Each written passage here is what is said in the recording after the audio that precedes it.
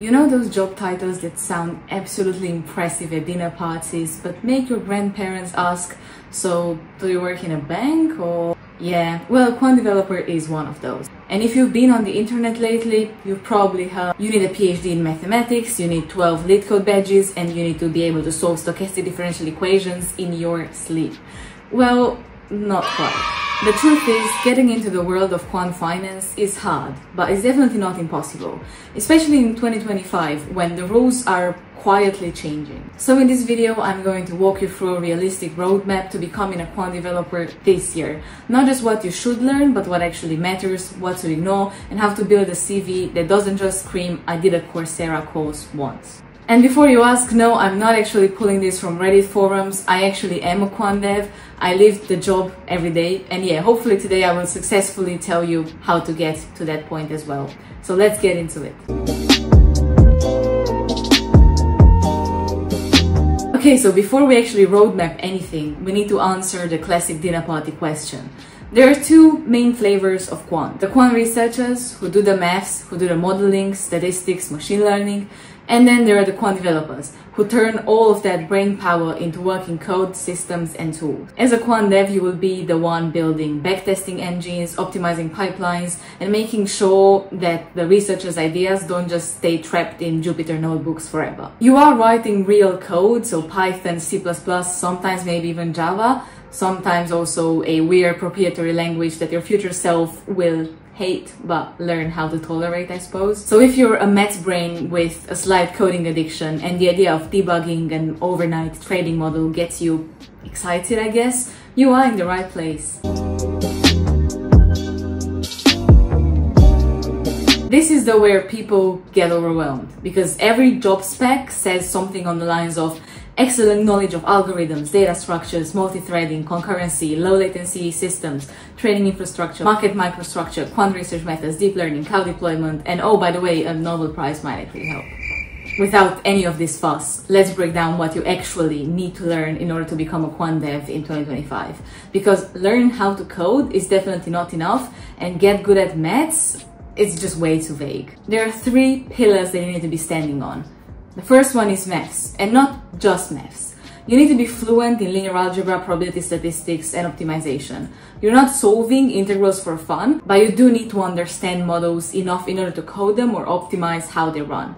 For example, you should understand eigenvalues because they tell you about how the stability of the system is working. You should be comfortable with conditional expectation because they're everywhere in pricing and risk models. Second one, and the obvious one, is programming, and not just I made a calculator in Python once. You should be solid in one or maybe two key languages. I would say that Python is the essential one and C++ is a big bonus, especially if you go into high-frequency trading, so for speed-sensitive teams. As I've mentioned, you'll need to master Python because it's everywhere, in research code, in prototyping, in data analysis. And not just the basics like for loops and if statements, I'm talking NumPy, pandas, object-oriented programming, writing clean and efficient code. And crucially, you need to know how to profile and optimize code, because in quant work, slow code is pretty much useless code. You're working with massive data sets, real-time signals, and tight latency requirements. So learn to think like an engineer who writes code that actually scales. But what matters even more is your ability to write clean, maintainable, and well-tested code. Real-world experience or personal projects, internships, or even open source work beats completed 200 LeetCode problems every time. What you need to have in mind, though, when building this is to make sure that you cover the fundamentals, so that you cover hash maps, trees, graphs, heaps, how to reason about time complexity, how to avoid accidentally writing something that takes of n squared when it could be of n log n. A lot of quants neglect this and end up writing slow, fragile code that doesn't scale. So you need to be the one that upscales that. And the third pillar is systems thinking. If you're working anywhere near trading infrastructure, you'll need to understand the networking basics, how data flows through a system, how latency creeps in. You don't have to be a systems admin, but knowing what a socket is, what serialization formats exist, how to monitor systems, these are things that would make you a bit more valuable as a dev in this world. Someone who builds tools that work under pressure and just don't break when markets get spicy, if you know what I mean. Let's say you're watching this in mid-2025 and thinking, I want to break in, I'm not there yet, what should I do this month? Well, here is the game plan that I suggest you take on. So step 1 is learn maths for modeling. Start with the foundations, I'm talking probability theory, linear algebra, numerical methods, and a pinch of stochastic calculus. But don't worry, you're not expected to be anywhere near Ito's grandchild or something. And in terms of resources, well, you can't go wrong with books like Introduction to Probability or The Concepts and Practice of Mathematical Finance. Or, if you're more of a doer, this is where I would seriously recommend something like Brilliant. If you're trying to break into quant development, you need more than just a list of topics to Google at 2 a.m. Brilliant gives you an actual plan, and more importantly, it helps you build deep, intuitive understanding of the maths and logic that quants use every day. I've tried a lot of platforms over the years, and Brilliant really stands out because it's interactive and you're not just passively watching someone explain Bayes' theorem for the 10th time. You're doing it, you're actually doing it, you're solving problems, testing your reasoning, getting instant feedback, and that's what makes the learning actually stick. If I were starting again, I'd dive into their probability, mathematical thinking, and statistics courses. They're designed for people like us, people who want to apply maths to real problems, not just memorize formulas for an exam. And honestly, they are very, very fun. It's the kind of practice that actually keeps your brain engaged after a long day at work or at uni. So if you're serious about leveling up your maths foundations this year and building the toolkit you'll need as a quant, go check out my link, which is brilliant.org/JoannaRoman, which you also have down in the description below. You'll get a 30-day free trial and also a 20% off an annual premium subscription. Thanks a lot to Brilliant for sponsoring today's video, and let's get back to building our roadmap. Step 2 would be to get good at Python and then C++. Python is non-negotiable, as we discussed. Learn the language deeply. Understand object-oriented design, testing NumPy pandas, and how to write code that's clean enough to be read at 2 a.m. by a sleep-deprived team lead. Once that's solid, dip your toes into C++, especially if you're applying to firms known for low-latency work, so think high-frequency trading. Don't just skim the syntax, build something. Build something like a trading simulator, an order book matchup, anything practical. And the third step would be to build projects that actually show something. And what I mean by this one is, instead of generic Kaggle competitions, build something tailored. So this could be a portfolio optimizer, a backtester for factor models, a trade execution simulator, a market data scraper, and analysis pipeline, and put it on GitHub. Document it, show that you understand markets and engineering. Okay, now you've got the skills. What about the actual getting hired part? Well, tailor your CV for the job. Non-negotiable. Quant dev hiring managers don't want a 2-page autobiography really. So just highlight your stronger technical projects and relevant experiences. Add links to your GitHub, show your thought process, not just results. Prep for interviews, but with purpose. By which I mean, don't just grind leak code. Do relevant problems, do systems design, algorithmic challenges, debugging questions.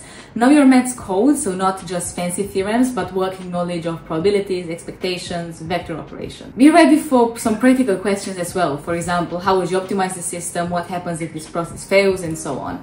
And obviously network, but like a normal person, if you know what I mean. So like reach out to people, not with a desperate please refer me message on LinkedIn, but rather with some thoughtful questions.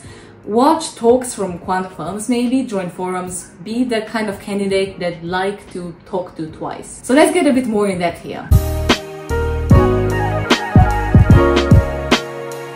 Now let's talk about the classic mistakes I see people make when they're trying to become a quant developer. And trust me, I've been guilty of some of these as well. So first, thinking that being great at maths or coding is enough just on its own. I see this literally all the time. Sometimes it's an algorithm wizard or they're brilliant at stochastic calculus, but they can't bridge the gap between the two. Well, quant devs live at that intersection. Your job is to take a complex idea, maybe a model that a quant researcher has come up with, and turn it into robust, efficient, production quality code. If you're missing half of that, you're not ready yet, so avoid over-specializing too soon. Make sure that you're building both muscles, the technical engineering and the mathematical thinking side of things. Second mistake is obviously the most obvious one, which is not writing clean code. And I can't stress this enough really, in a quant environment, messy code is dangerous, it slows everyone down, it introduces bugs that are hard to trace, and it'll make your life miserable when you have to debug your own spaghetti code, as I've mentioned before, at 2 a.m. during a production incident. Learn how to write code that other people and also future you can actually read. That means naming things well, structuring modules logically, writing tests, and documenting tricky parts. The goal isn't just for your code to work, it is for it to be maintainable. And the third one is neglecting the communication skills. I know this sounds very soft compared to learn C++ concurrency or master stochastic processes, but if you can't explain your ideas clearly, whether it's to a researcher, a trader, or another dev, you'll struggle to move forward. In a fast-moving, high-stakes environment like quant finance, being able to articulate trade-offs, flag risks, or propose improvements to a system is essential. So practice explaining your code and your maths. Write clear commit messages, document your work, and be the person that people want to collaborate with. And last, and this is actually a big one, thinking you can cram this journey into 3 months because you're just learning a bit of math and coding is a huge mistake. Becoming a good quant dev takes time, and that's okay. What matters is actually steady progress, not instant mastery. Here's the truth, becoming a quant dev is not a short-term game at all. You can't cram it in a weekend. It's a 6 to 12 month commitment, I would say, of consistent effort, real learning, and occasional, existential crisis, because you can't have a good life without them, can you? But the payoff, that's actually massive. You're building tools that move real capital, you're solving complex problems at the intersection of maths, code, and chaos. And you're paid, well, very well, to do what a lot of us find genuinely fun. So if you're watching this and thinking, am I good enough for this? You are, but only if you start and actually stick with it. And you've got it. If this video helped at all map out your journey, don't hesitate to give it a like, drop a comment, and share it with your fellow confused mathematicians. And if you want more videos on the actual skills that you need, from maths to coding to interviews, subscribe, because I've got plenty more where this is coming from. Also, you might be interested in joining my Discord server, where we are trying to build a community of like-minded people interested in maths, coding, quant finance, and learning from each other. If that sounds up your alley, well, you have the invite link down in the description below. Thanks again so much for watching, genuinely hope that it helped you. Do not forget to follow me on Instagram for more content if you enjoy it, and yeah, good luck out there, you've got it. See you in the next one. I'm sick of daydreaming, I just want the feeling of you in my bed. I'm down to just waste time right below your waistline, want you by my head.